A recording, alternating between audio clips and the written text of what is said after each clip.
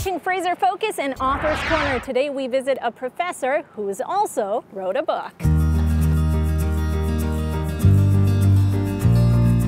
Introducing a local author from the area, Ari. He's created multiple works. His latest book, The Innocence Treatment. Tell me a bit about that.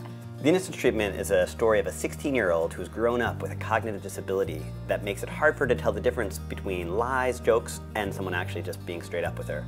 So at the beginning of the novel, she has an operation and a treatment that fixes it and enables her to actually see what people are, to tell the difference between all that stuff, to discriminate. What was the inspiration for this book?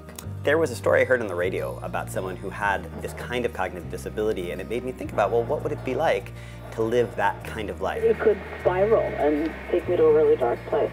I don't know, eventually we'll change. So if there was a movie that you could compare this style of book to, what would it be? I think, the Bradley Cooper movie, Limitless, has a lot of the same elements where he's like a regular guy, he's smart, but not that smart, and he takes this drug and becomes super perceptive and super able to do stuff. It's kind of like that for Lauren, where she goes, after this treatment, she gets increasingly perceptive, so much so maybe she's super paranoid.